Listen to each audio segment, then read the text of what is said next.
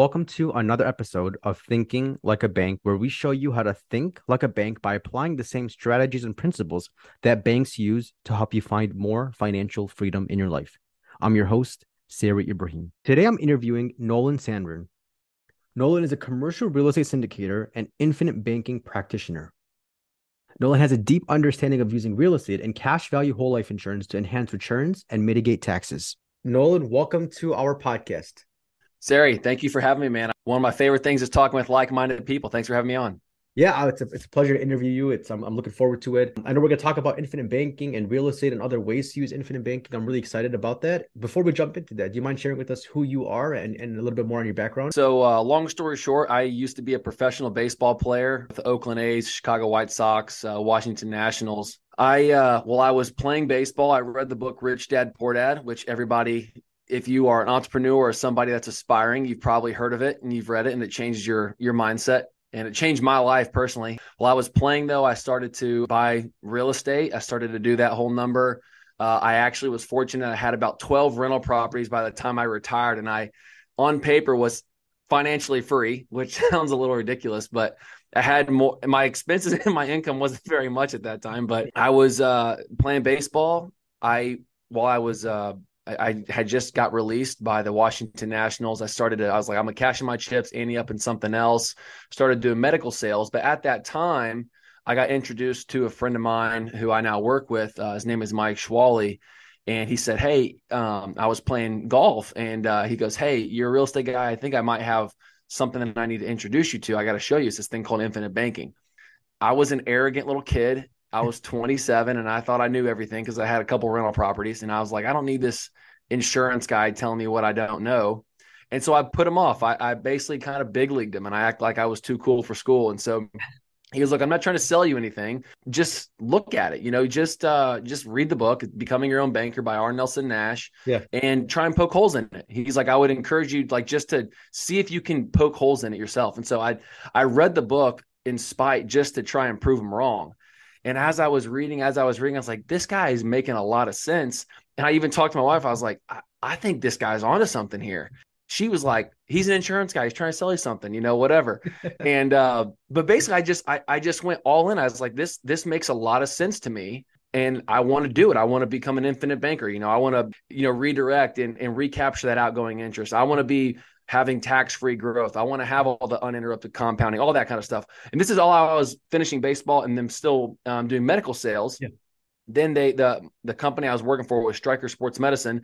They changed my territory over to an entirely different city. Mike, he said, look, you've given me so many leads. You're a firm believer in this. I'm actually a lot more passionate personally about infinite banking and real estate than I was shoulder anchors and rotator cuff surgeries.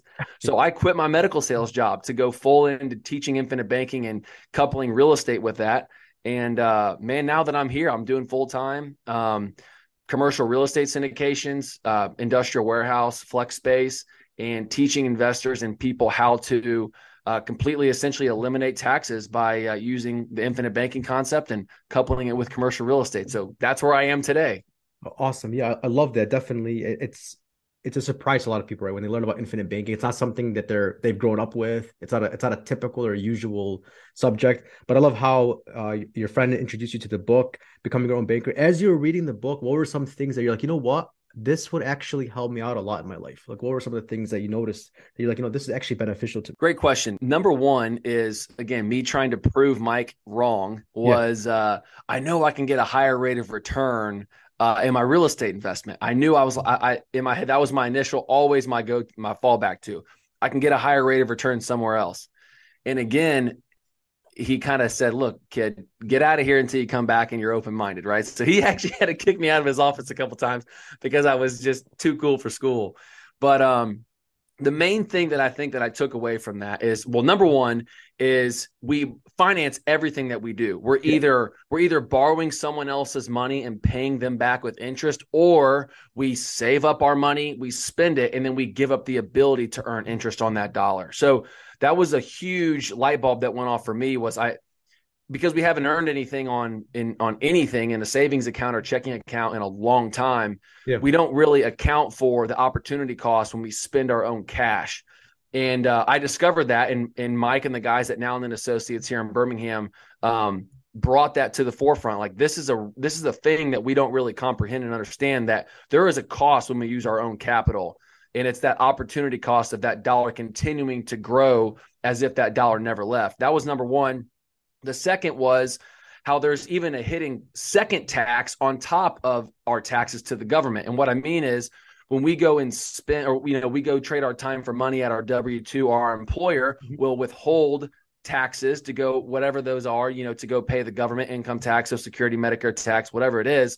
When you go and pay that dollar to the government, not only are you paying a percentage of your income to the government, but you also have given up the ability to earn on that dollar that's now gone for the rest of your life. So I discovered that if you can save $1 of tax today, you are going to be adding $3 to $4 of net worth down the line in your life, because you're still earning on that dollar that would have otherwise been killing the compounding.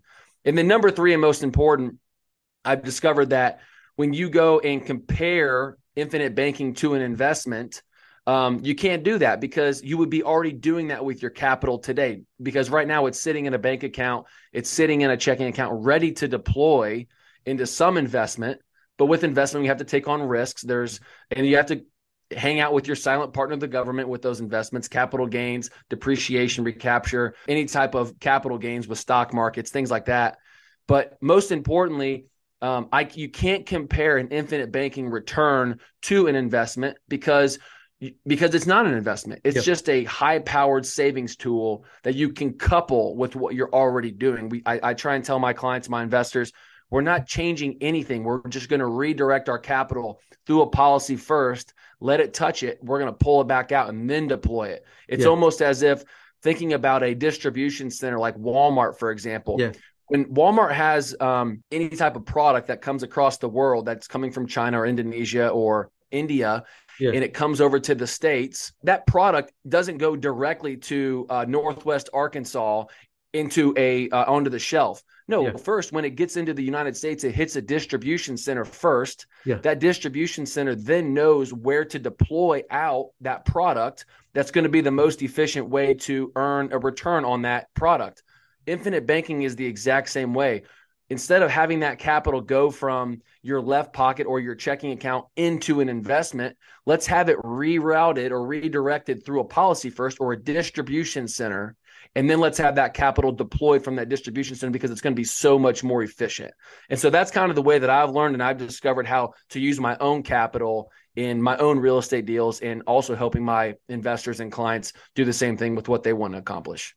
Yeah, I love that distribution center. It makes a lot of sense when you put it that way, like having it go through the whole life policy first. Now, what are some of the advantages to doing so? Like, for example, you have scenario A, where you just go from checking account to real estate investment, versus scenario B, where you have cash goes into life policy, and then from the life policy, it gets invested into a real estate deal. Kind of compare those two scenarios. Sure. So number one, let's just put an apple to an apple. If you have $100,000 in a bank account versus $100,000 in a whole life policy in cash value, I like to compare this strategy, number one, to a home equity line of credit. That's the way that I like to describe it, and I'm sure you're the same, is when you go and borrow money from your home equity line of credit, let's say you have a $500,000 home and you've got $100,000 of equity because you've been making your mortgage payments each and every month. As everybody knows, there's principal and interest inside of that payment. Half of that, sometimes more, sometimes less, goes to principal, and the other half goes to interest to the bank that financed the mortgage. Well, if they've built up $100,000 of equity, and you and your wife want to redo your home, you want to redo a kitchen or a bathroom, and you go and borrow from your HELOC, your home equity line of credit, the bank's going to write you a check for $50,000 from that.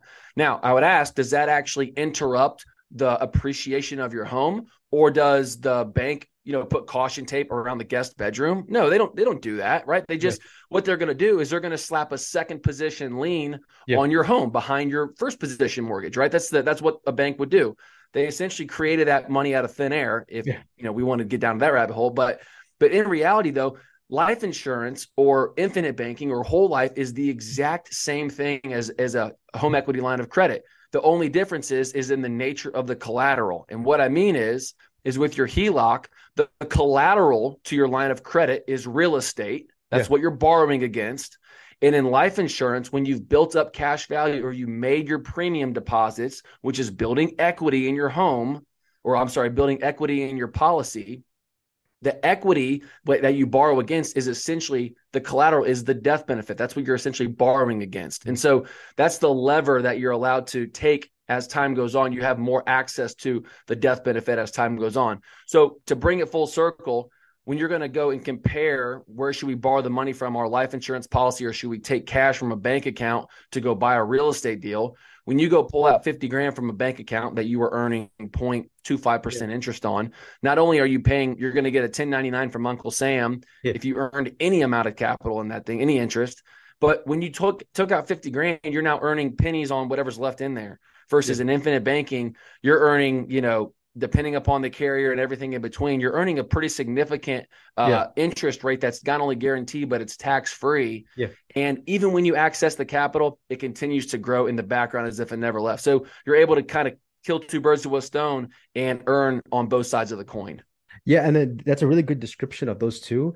And I would even add, when you go to take out the home equity line of credit, you have to qualify for that. You have to ask for permission for that. You have to show some sort of income. They pull your credit. Whereas when you go and borrow against your life insurance policy, there's no credit check, right? There's no credit requirement. The only collateral you have is just the policy. So that's really big, because imagine if you have a lot of equity in your house, but you get laid off. How are you going to get a line of credit now against your house? You have to qualify for it. So that could put you in a tough situation. Whereas when you have your life policy, there's no credit qualification, right? That's a great point, because I just had a conversation with a guy yesterday. He's got a ton of equity in his home and his primary and also his rental property. And he's wanting to do infinite banking. He's got some retained earnings. He's got some cash in his account.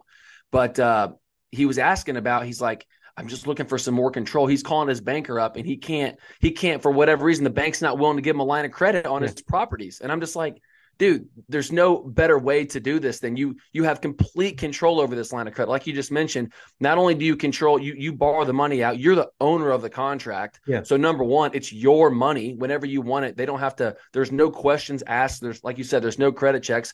You borrow the money out for as long as you want. You pay them back if and when you want to. You charge yourself an interest rate if you want to. I would encourage you to do that, to be an honest banker. But most importantly, you amortize it out on your terms and your schedule. And so I think that's the beauty of it. Most people are, in my opinion, customers at the bank. It takes a mindset shift to become an owner of the bank, because, again, we're all accustomed as the 99 percenters on paper that we just go to the bank and we deposit, but we don't actually have any equity in that bank, and PNC or Regions Bank or Wells Fargo.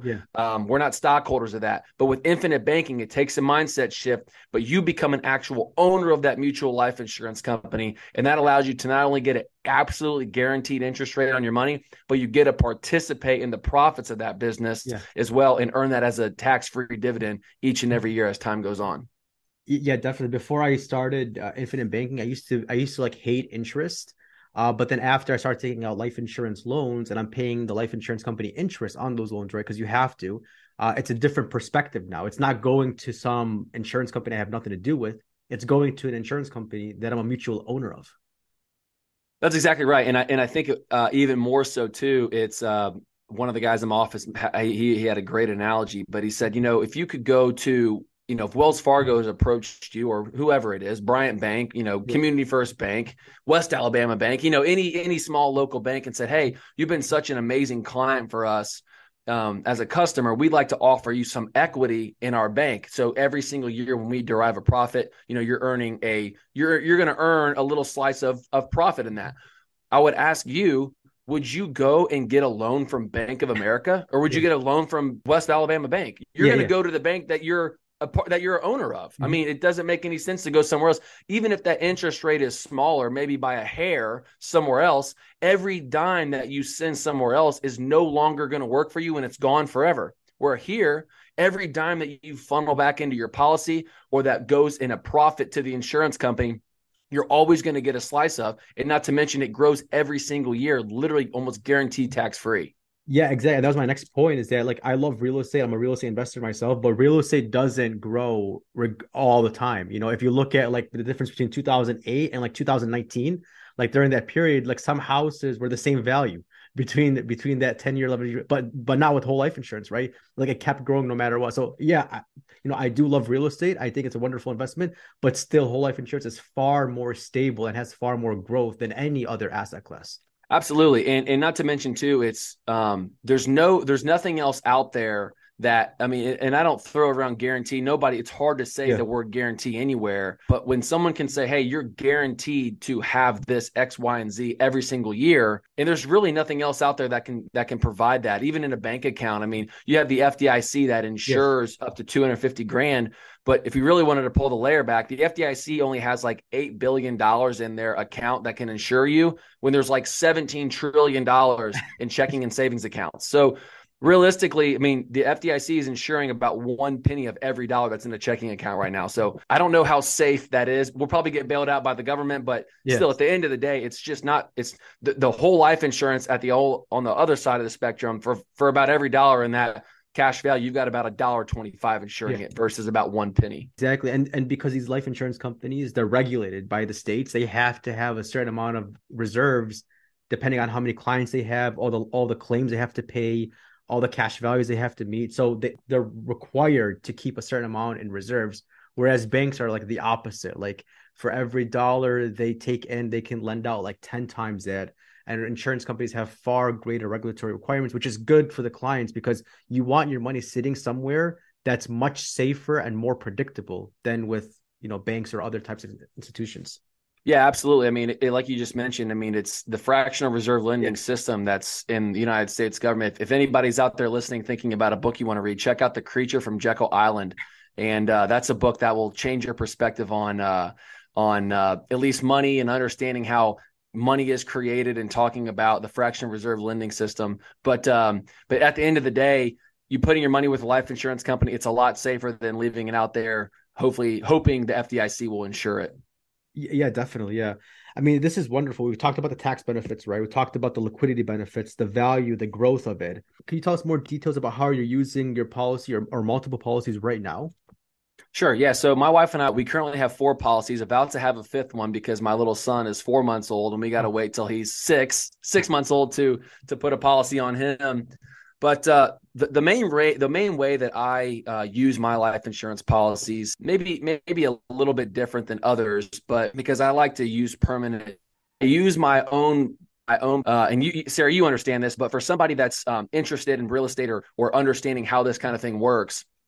So let's say that I like to buy industrial warehouses now. That's kind of my game, but let's use like a single family home, for example. So if there's a property that's in a cul-de-sac and there's 10 houses in there, 9 of them are going for 100,000. That 10th property, whether you have granite countertops and you have really nice vinyl plank flooring, it's most likely going to be worth $100,000 because the other 9 houses in that cul-de-sac are worth yeah. the same thing.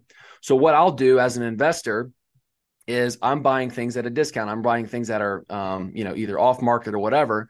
But let's say the owner of that property, he just got a new job in San Francisco. He needs to leave town. I buy that property from him for $70,000, for example. I write a check from my life insurance policy for $70,000. And so I'm buying the property on paper with cash. Yeah. So I don't have any outstanding payments to anybody else. But what I'll then do is I'll put $10,000 into the property. I'm in it right now for $80,000 of my own capital, of my own policy loan, lien on my death benefit. But then what I'll do then is I'll stick a renter in there, call it, $1,500 or whatever it is. After 6 months, I've seasoned that in regards to the bank's eyes. I'll go then get an appraisal and refinance that property. And so, because again, like I mentioned, all other 9 homes in that cul-de-sac are worth 100,000. The bank is going to appraise that property for 100,000 because that's what the other houses are. That's what the comps are. And the bank is willing to write me a check, the loan to value of 80% of the value of that home. They appraised it for 100. So they'll write me a check for $80,000 based upon the appraisal. And so what they'll do is they'll write me a check back for 80,000. If you remember, I was in it for 80,000 with my purchase price plus some rehab. The bank wrote me a check for 80,000. So I've now cashed out my equity. I take that 80,000, I put it back into my policy because again, I wasn't on someone else's hook. I controlled that line of credit. I didn't pay somebody. I mean, I'll charge myself interest, of course, but I wasn't controlled by somebody else on that line of credit. But then now you're thinking, well, now knowing you got a mortgage, you got to pay, $700 a month in a mortgage payment on that 80 grand. Maybe it's more, maybe it's less.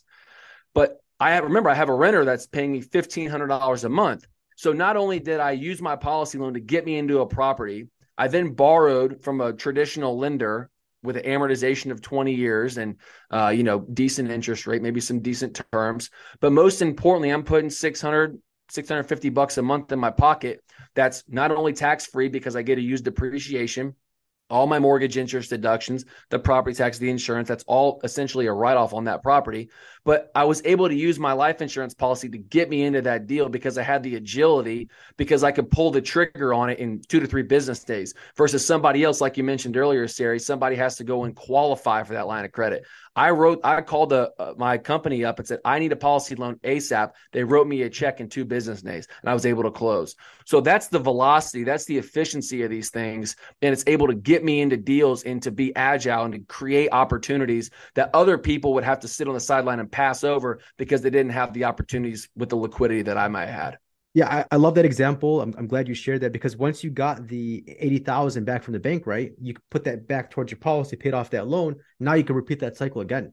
So you're not giving up liquidity. As a matter of fact, you're amplifying the amount of investments you could take on, and you're amplifying the returns you could take on, because you're getting the appreciation in the property, and you're still getting the appreciation in your policy. So you're not giving up one for the other. Rather, you're growing multiple, and you can keep repeating that cycle. You can get more properties, even more policies, and it becomes to the point where the policies of the properties are working for you. That's exactly right. And that's just on a personal way we do things. You can almost, like you said, you can almost recycle the same dollar. Yeah. I recycle the same 80, 100, 50, 100, $300,000 every time we go buy something. But so what we do with our clients and my accountant and our attorney is we've created a little comprehensive plan. And what I mean is, if somebody doesn't, back in 2017, the Jobs and Tax Act that Mr. Trump passed, you're allowed to take, which maybe people have heard before, of not only depreciation on property, but there's a thing called bonus depreciation. And what that allows you to do is essentially front load some cost or expense into the first year when you purchase a piece of real estate. So what do I mean by this? So let me just step back and I'll walk through this. But when you go buy $1 million industrial warehouse, for example, let's just use round numbers. You're able to hire a cost segregation analyst, and they can do a cost segregation study. And what a cost segregation study does is essentially there's items inside of a warehouse, inside of a property that are not attached to the structure, not the roof, not the siding, anywhere from carpeting to computers to filing cabinets to even vinyl plank flooring, anything that's not attached to the property. And what you're allowed to do is take, and those all have depreciable timelines that are a lot faster than commercial real estate. Commercial real estate, you have to depreciate it over 39 years, which is basically 2.564% each and every single year that you're allowed to depreciate. So this bonus depreciation allows you to actually front load all these items. You group them together and you front load the depreciation into the very first year. And you can take 100% depreciation on that property in the very first year. Why is that important? Because it ends up equating to about 25 to 30% of the entire purchase price into the first year. So for example, again, when you go buy $1 million building, that means we're able to depreciate on paper with bonus depreciation about $300,000. Now that's a passive loss on paper. We lost that money on paper. So if we brought in 30 grand in income, that money is completely tax-free. So now if you imagine we had a loss of $300,000, we earned 30. So now we have a passive loss now of $270,000. Now that sounds cool, but what are we supposed to do with that? Here's where this gets really fun, and maybe your listeners will enjoy this, is I have investors that are higher income earners, higher wealth people that are doctors, orthopedic surgeons, dentists, lawyers, attorneys, whatever, people that they only make money for the most time when their hands are in someone's mouth or they're in the courtroom, right? Yeah. They don't have the ability to be in real estate 24/7 like maybe you and I do. So what we're able to do most of the time, there's a thing called a real estate professional status that I'm sure you know. If you are in real estate for 750 hours per year and you spend over half of your time in real estate, you're able to turn, which was before a passive loss, that $270,000 loss, into an active loss. Mm-hmm. And so if you're making $800,000 a year in your active income as a dentist or an attorney or a doctor, you're able to take that bonus depreciation loss and offset that against your active income. And so that lowers your taxable income on paper in the government's eyes. But again, the problem is most doctors and attorneys, they don't have the time, but they can't justify to the IRS that they're spending 50% of the time. So of course we introduce this idea and this concept to their spouse who may or may not be a real estate agent, may or may not know a whole lot about real estate, but if they are the ones that are buying the real estate, managing the tenant, managing the books, we can justify on paper that they're a real estate professional.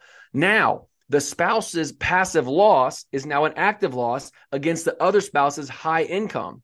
Yeah. So what we're able to do then essentially is show them, and they end up saving themselves, sometimes $80,000 to $100,000 in income and taxable income that would have otherwise just gone to the government. That's now actually back in their pocket because they had this active income of $800,000 that they're paying taxes on. And then now they essentially lowered that by $300,000. And now they're only paying taxes on $500,000. So they're still paying taxes unless they bought a bigger building. But most importantly, they're going to be able to keep more money that would have otherwise just gone to the government that's back in their pocket. And then to come full circle, that then when they go buy that building, they need to inject $200,000 from somewhere. There's 3 buckets you can inject capital from. It's a taxable account, which is a checking or a savings account. There's a tax deferred account, your 401k, your IRA, or there's a third window, a third bucket, tax never, which is properly engineered life insurance. And so if you're able to couple properly structured life insurance with commercial real estate investing, take the bonus depreciation and offset against your active income, not only are you saving so much money this year in taxes because you got the bonus depreciation, but you won't be paying any taxes for the rest of your life on any of the growth inside of your life insurance policy, while also having a legacy down the way when that time comes for you to graduate. And that's kind of what I do with my clients and what we do every day here in Birmingham. So that's kind of my story, I guess. Mic drop. Yeah, that's right. That was awesome. Yeah. So essentially, if you're in real estate and you're doing infinite banking, you could literally make as much money as you want, pay probably the least amount of taxes when you do it that way. I mean, that's truly thinking like a bank, right? Nolan, it was a pleasure having you on the podcast, getting to know you. I love your energy and your knowledge about this topic. How can listeners connect with you and learn more about you? Dude, Sari, thank you for having me. So you can find me on a couple things. I have a TikTok. Okay. I am the Infinite Banking Investor on TikTok. And I just talk all things infinite banking and commercial real estate, show people how to underwrite deals, show people how to couple it with life insurance. And I guess you can find me on Instagram. I'm just Nolan Sanburn. I'm wide open. I love to help people learn. I'm a huge believer in the tide raising all ships. I love when people understand this concept and they're open-minded. So this is something that has changed my life. And I know that if you be open-minded and you study yourself, it will change yours. Yeah, definitely. I'll be sure to add in the links you mentioned in the show notes below. This way listeners can connect with you and learn more about you. I'm looking forward to bringing you back on the podcast. Awesome. Sari, thank you for having me, brother. Appreciate you having me on. Talk soon. Thanks. To learn more about what we do and how we can help you grow more wealth, please visit www.finassetprotection.com. That's FIN, assetprotection.com. The topics presented in this podcast are for general information only and not for the purposes of providing legal, accounting, or investment advice. On such matters, please consult a professional who knows your specific situation.